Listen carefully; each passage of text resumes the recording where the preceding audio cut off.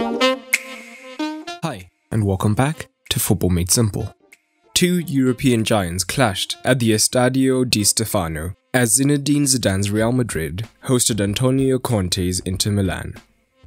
Both sides have started poorly in the Champions League and were in precarious situations, sitting in third and fourth in the group, so the win would have been crucial. In the end, the match ended 3-2 to Real Madrid thanks to goals by Benzema, Ramos and Rodrigo, whilst Martinez and Perisic netted for Inter. The XG indicated that Real Madrid created slightly more, and that both sides were clinical, ending 0.98 to 0.68. But what tactics did both managers use? Let's take a look. A quick shout out to my Patreons for helping to make this video possible. If you want to support, head on over to patreon.com/footballmadesimple and you'll get rewards like early access to videos and exclusive content. A quick reminder of the formations used by both sides, as seen on the OneFootball app. OneFootball will get you match updates, formation updates, as well as player and team stats, and so much more. And the best part is, you can get it absolutely free through the sponsored link in the description below. Let's start with what Inter looked to do on the ball. Inter were determined to play out from the back, which is shown as their back four, if you include the keeper, made up 4 of the top 5 passers in the team.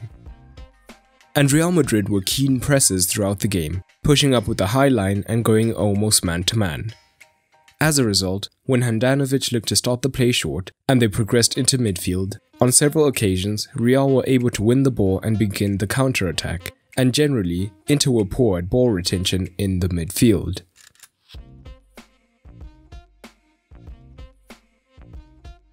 But that's not to say that they didn't have success when playing out through the centre. They were particularly successful when they drew a man to press Handanovic, as Real now had a man less pressing in these zones, and Brozovic tended to drop deep to assist the build-up play, and he did have the most touches for Inter. His movement into this zone would often draw a midfielder, either Valverde or more commonly Kroos, whilst the other was tied up by Barella.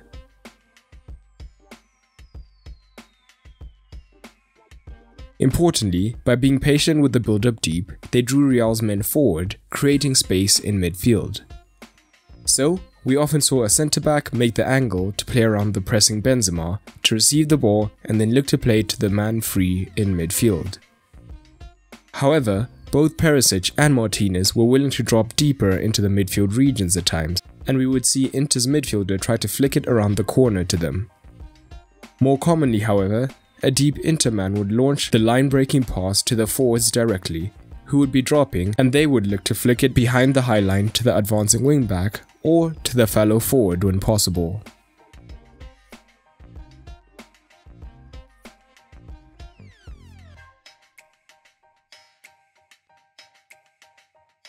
However, both of Madrid's centre-backs went man-to-man and were aggressive in pursuing the centre-forwards to apply pressure in deeper areas. This pressure meant that the forwards' hold-up play was often fairly poor, and they would lose the ball, being dispossessed 7 times between the pair of them. And in the second half, Handanovic began to change things up, as the Real centre-backs were now anticipating the forwards dropping deep. And so, by going long, they almost got in behind the defence a few times. And by making these runs in behind, Real's backline began to drop deeper, opening up even more space in midfield. But the wide regions were Inter's preferred routes for attack. On the left-hand side, Young would usually be free from the build-up. However, when Handanovic went directly out to him, with only one man in the wide region, Vasquez was free to immediately apply the pressure, and Young often attempted the flicked pass into Perisic, who had moved into the half space.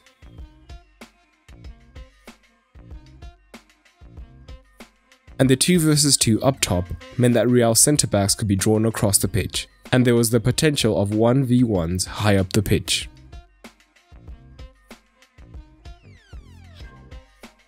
At times, we also saw Vidal move to left back, allowing Young higher up, and for the forwards to remain central. On the right, the mechanism was slightly different, as it was the right centre-back, D'Ambrosio, who moved to right back, allowing Hakimi to push up as the winger and to look to make expansive runs behind Mendy, or into the space vacated by Ramos, as shown in the average positions.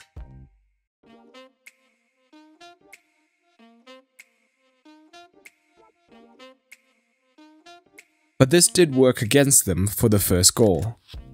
D'Ambrosio had made the run high from his modified right-back position, and Mendy pressures Hakimi. With D'Ambrosio high, he doesn't have a short back pass option and has to go long towards Handanovic, and this is intercepted, leading to the goal. But for the first Inter goal, we see Inter use Ramos's aggression against him. The ball is played into Barella, who draws him out, and he uses the aforementioned first-time flick around the corner to find Martinez for the finish. For the second goal, Ramos is aggressive and pushes out to win the ball again, which he does, but now he's out of position and the ball is flicked in behind him for Martinez, who finds Perisic. Now, what did Madrid look to do on the ball? They also looked to build up short, initially using a back two, and Inter were willing to press with both forwards, so the Madrid centre-backs often found themselves in precarious positions.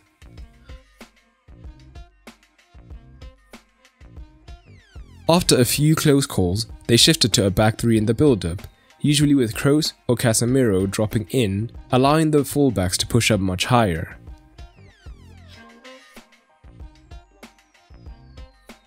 And Zidane generally got his fullbacks and wingers to occupy different vertical lanes when possible, so we often saw a fullback invert into midfield to give them more numbers when the wingers stayed wide.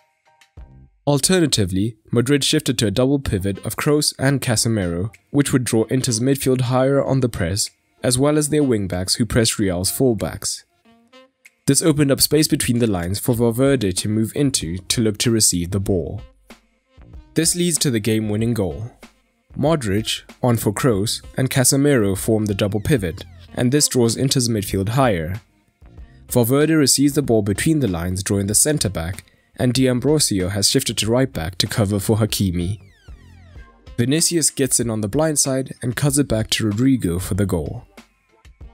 But Madrid also generally looked to overload the left-hand side of the pitch, and when Hazard stayed wide alongside Mendy, this would draw Inter's midfielder across and subsequently the rest of the team. On the far side, Vasquez would then move into the inside channel to draw in the wingback, freeing Asensio to receive the switch from Kroos. They would then look to attack the space, although Young was usually quick to cover across. Overall, it was a sloppy and at times disjointed performance by both sides, and if they wish to go deep in this year's tournament, great improvement is needed, particularly in the midfield region. But what did you make of the match? Drop it down in the comments below. And a special shout out to Ricardo Hu and Motib Adderwood for recently supporting FMS on the Ultra tier on Patreon. But that's all for today, and remember, keep it simple.